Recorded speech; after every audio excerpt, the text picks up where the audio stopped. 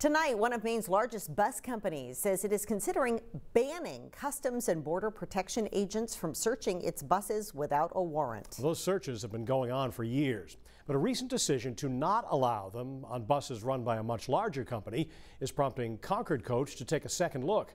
News Center Maine's Zach Blanchard reports.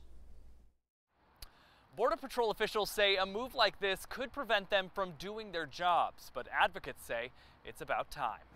After over a year of controversial videos and protests, Concord Coach Lines pumping the brakes, now considering banning immigration checks on its buses. This comes just days after national bus line Greyhound announced its plans to ban agents from questioning passengers without warrants. The same company many asylum seekers have used to get to Maine from other parts of the country. Most of these people, they travel by bus. Dama Rugaba with the Greater Portland Immigrant Welcome Center says it's the right thing to do. You have to fear to travel or to get out of the house for fear of being arrested.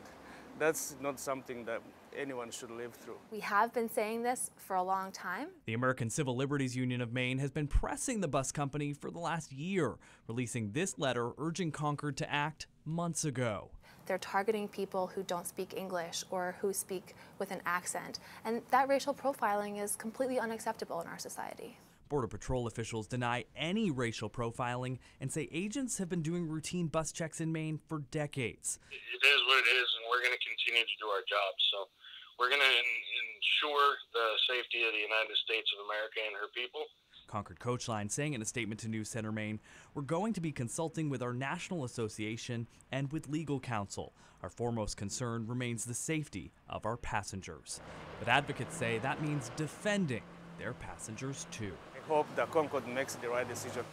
Now, this all started because of a leaked internal memo confirming Border Patrol agents cannot board buses without the company's consent. Executives with Concord Coach declined an interview, saying they're still working with their legal team. In Portland, Zach Blanchard, News Center Maine.